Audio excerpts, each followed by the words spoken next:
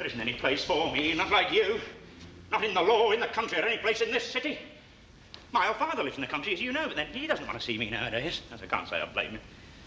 Whenever I went to see him the other day, whenever it was, you know, I tried to remind him of all the things that we'd done together, and he wouldn't. He simply wouldn't remember. Then the old devil got mad and told me I was imagining it. I had to leave in the end. He was tired and he wanted me to go.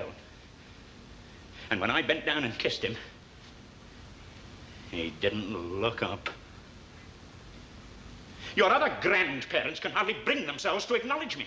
Do you know, the old lady crossed to the other side of the street once when I was wheeling you in the pram, so as to avoid speaking. Oh, they still have you over there, I know, and your mother goes, and they still give you your generous presents, Christmas and birthday. But do you know, when they write to your mother, they never even mention me by name. Dr. Bill, how's Bill?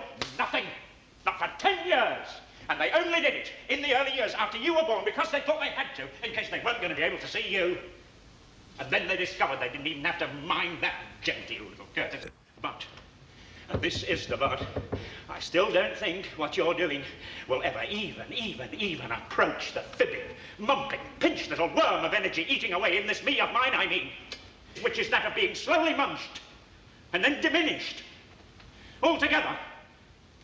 And that worm, thank heaven, is not in your little cherry rose. You're unself-conscious, which I'm not. You're without guilt, which I'm not. Oh, of course you're stuffed full of paltry relief for emergent countries and marches and boycotts and rallies. But there isn't much loving in any of your kindnesses, Jane. There's not much kindness in you, any of you. Not even cruelty. You're flipping off hand. And if you are the unfeeling things that you appear to be, then no one can ever really accuse you of being cruel in the proper sense.